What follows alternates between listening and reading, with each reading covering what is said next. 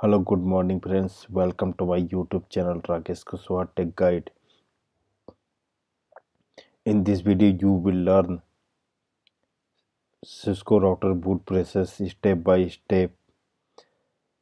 Dear friends, if you are working on Cisco router, then you must know its boot process. For router troubleshooting purpose, boot process is very important. So let's see how to router boot step by step.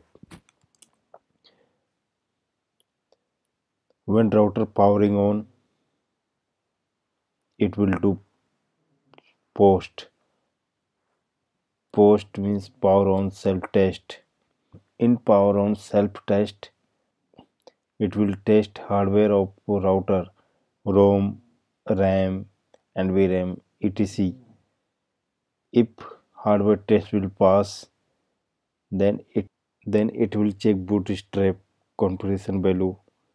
Bootstrap checks the configuration register value to specify where the IOS is loaded. Bootstrap program located in ROM. Bootstrap checks the configuration register value to specify where the IOS is loaded.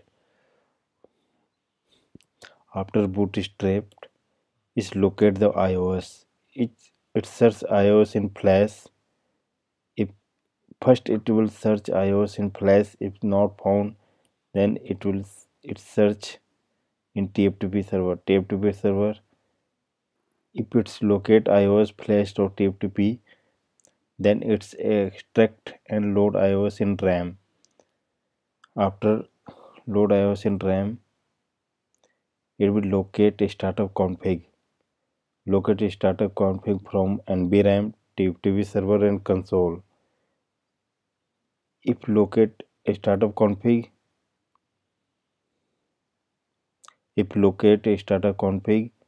yes, then load the startup configuration. If not, booted in setup mode. Initial configuration, you have to manual config. I am repeating again. Please watch carefully. First, it will check post, power on self test. In power on self test, it will check hardware test, ROM, NVRAM, and RAM, etc. Then bootstrap will check the configuration register value, and after that, it's locate iOS. If locate iOS found in flash or TFTP, then extract and load iOS into RAM. In RAM. After loaded iOS is locate startup config.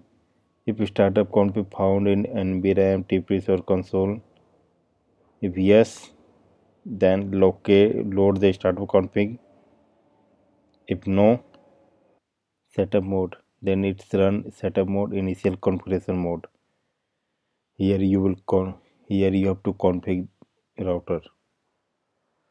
Here also let me show you the log file during the boot of router.